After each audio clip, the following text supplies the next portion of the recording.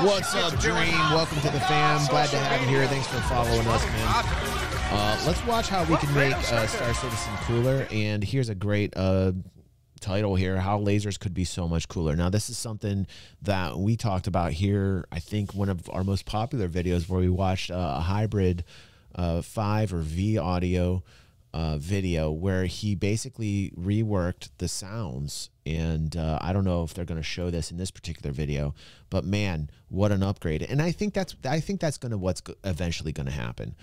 You know, people want a more immersive experience when it comes to sounds. If you're wondering what that is, you can go to DG360, type in, I believe it's Star Citizen Audio, and you can watch that video with us. And the experience was awesome. You heard laser scorch marks on the outside of the hull. Missile explosions were just like 10,000 times better. The shots from the gimbals were like a bajillion times better from turrets. Everything sounded better. The whole experience sounded 10 times better. Hello everybody, this is Oddjob Entertainment bringing you another video, and today I want to tell you that lasers are boring. The footage on screen comes from Hybrid V Audio's Tailgunner video. I'll have to blame Pepe for that. That video is very much not work on boring, it, buddy. And you should definitely check it out when we're done here. But the huge amount of laser fire on screen helps me to drive the point. Lasers are boring. At least boring compared to what they could be. Why am I making this video now? Well, with the impending release of 3.18, CIG has started to talk about weapon diversification. So rather than all laser repeaters in a given size dealing the same DPS, there will be variation.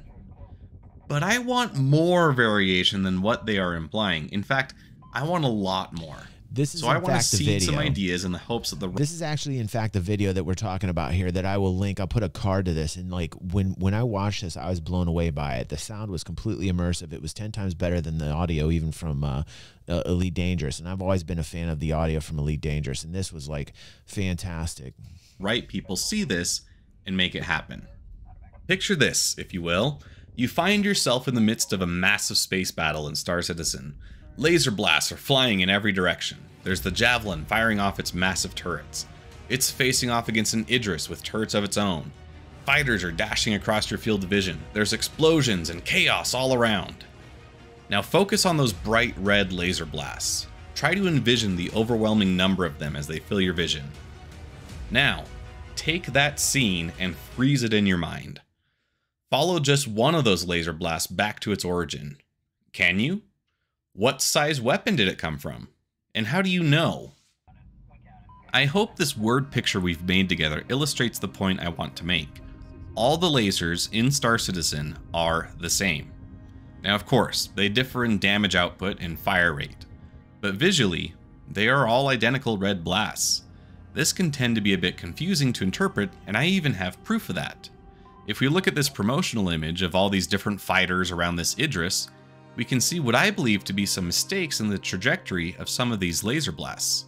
They seemingly come from the size 5 guns on the Idris turret, but somehow are crossing in front of the much closer Gladius.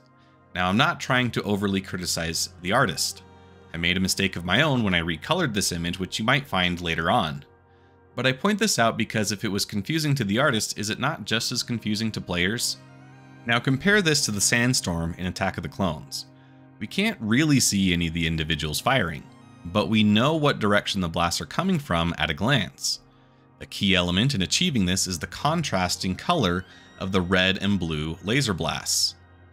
We can see how much a role this plays by getting rid of that color. All of a sudden, it's much more ambiguous, and the direction and path of each blast is much more difficult to determine. Is this guy? Wait.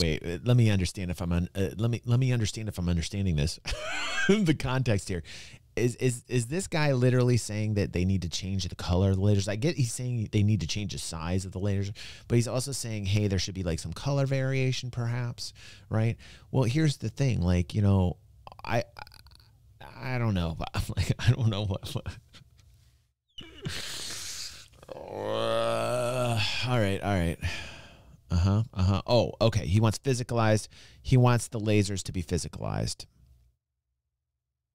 Star Citizen suffers from something similar.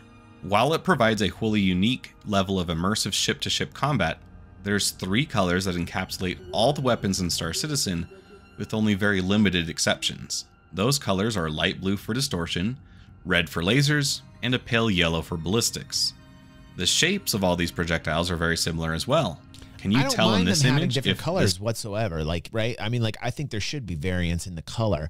I'm just trying to understand what his argument actually is. I mean, like, that I feel like would happen anyway, just based upon the natural development of the game. I think that's going to be something that'll happen. There's a few instances on certain weapons, obviously, when you're dealing with like the kinetic versions and auto cannons, stuff like that, where you're dealing with actual ammo. You know, but over the time and the way the game's going to progress and be designed, you're obviously going to see variances in color on lasers and stuff of that nature. I'm still trying to wrap my head around this.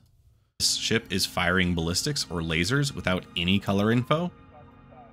But what I'm proposing would throw a lot more color and shape variety into the mix. All right, I'm waiting. Starting with color. Light, as we perceive it, is a narrow band on the electromagnetic spectrum. Yeah. Lasers can be made to fire in any part of this spectrum, but we are most familiar with those that sit in the visible range. Commonly, we see blue, red, and green.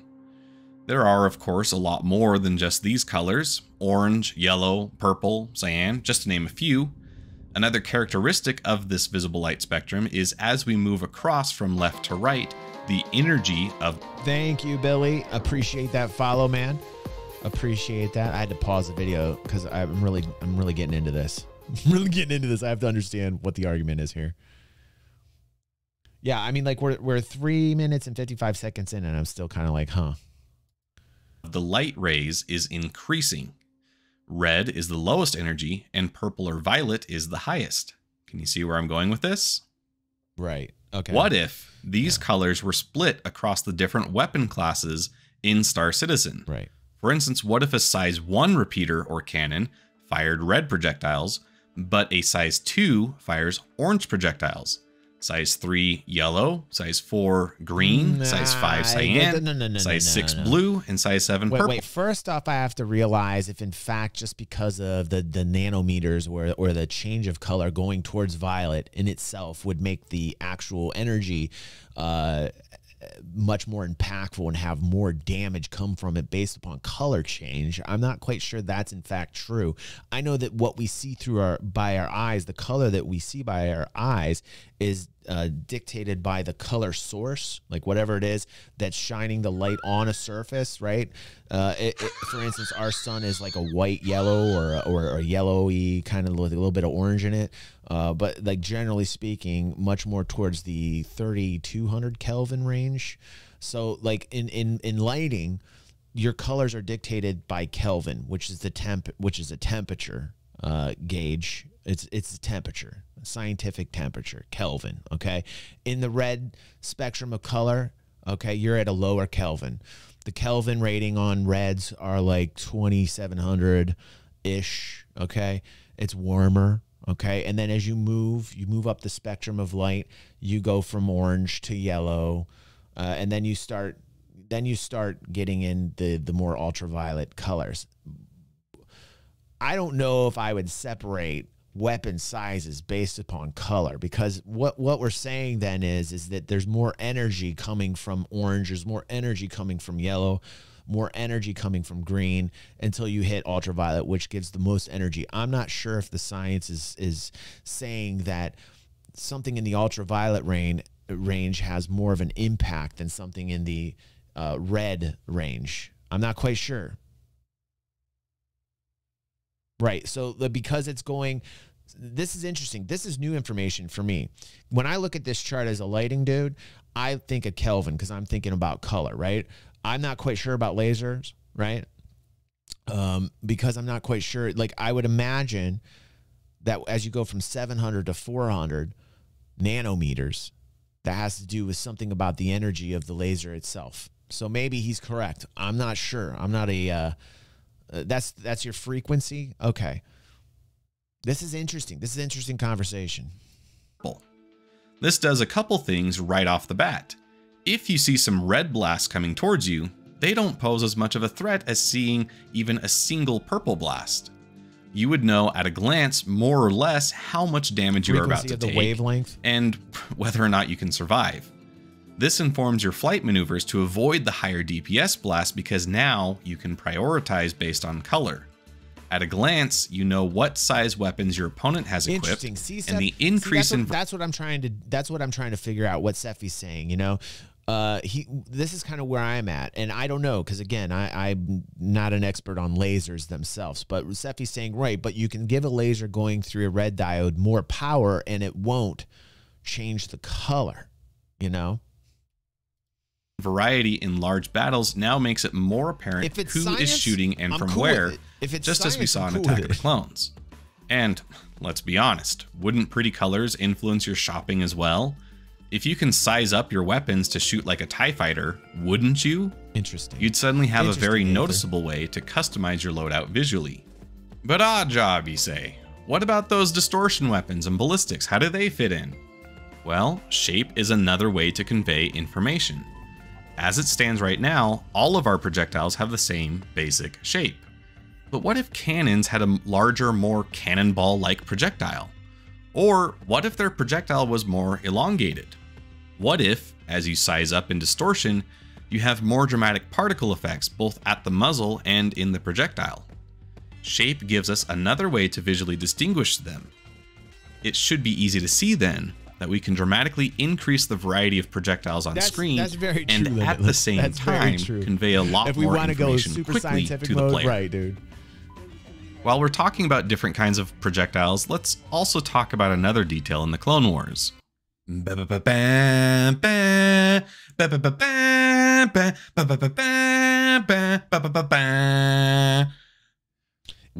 need beam weapons. Now I have it on really good authority that these are coming. It's been data mined in the game files, and there are some unused tell me, refresh beam my memory, weapons bro. in the game. Sure I heard it. But man, I can't wait. What if the Ares Ion, for instance, shot a beam instead of a cannon? Pinpoint accuracy, but you need to maintain target contact to be effective? Seems like a pretty good weapon against big ships. And it could be okay against small ships in the hands of a competent pilot. What if it dealt progressively more DPS with maintained contact?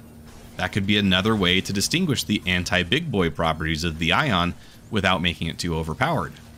On the ballistic side, we have the Inferno with its Gatling, but we don't exactly have a laser analog to the ballistic Gatling in the verse. So super fast laser Gat? That's another idea. But with all of these, imagine how much more exciting it would look with more colors available. More chaotic, sure, from a surface level anyways. But to the trained eye, it becomes a wealth of information in addition to being a lot of mesmerizing pretty colors. That's one of the primary reasons the Empire in Star Wars shoots green while the Rebels shoot red. It gives a clear visual distinction to determine what's going on at a glance. It's also why the Death Star shoots a beam instead of just a massive laser blast. George Lucas needed a way to... So what he's saying, or the Rebels were too broke to get the green lasers. They had the red weakling lasers. That makes sense. And the Empire had the green lasers. What he's saying here is that the Empire had that kind of cash, and the Rebels were just scrambling around and could only afford the red lasers. Oh my God. Oh my God. Hold on. My mind just got blown. My mind just got blown. To convey the immense power of this battle station. It needed to be visually distinct. Of course, after the fact, the visual distinctions were worked into the lore to provide some kind of explanation besides just being pretty contrasting colors. The visible light spectrum-based approach I am suggesting does the same thing. It provides a good reason to make them different and does so in a way that can actually help players and enhance gameplay. More information as a player, more customization options, and a more in-depth variety of weaponry. That seems like a win-win-win-win to me. Of course, that is just my opinion, and I want to know what you think.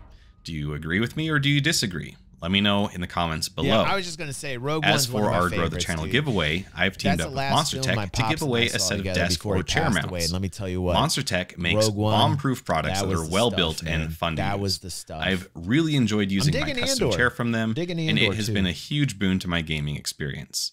And if you want to win a set of desk or chair mounts from Monster Tech, subscribe and leave a comment with the secret word. Each video is another chance for an entry, and a winner will be selected once the channel reaches 1,000 subscribers. Listen, I like the conversation. I actually love the conversation. This guy's got 433 subscribers. Loved this conversation. Great stuff. Like, that was cool. That was actually cool. I dug that. I'm gonna comment. I'm gonna throw you guys the link here who are live. Go over there, tell them what's up. It's definitely a talk that should be had. I would be in favor for it as long as the science lined up. It seems like it kind of is from what I'm gathering with chat and everything I'm learning here today about lasers. So this is something that should be talked about. And at first I thought there was no kind of validity to it. And the more we watch this, the cooler it got. So I dig this. This guy's got 423 subscribers. Go out, help out Odd Job Entertainment.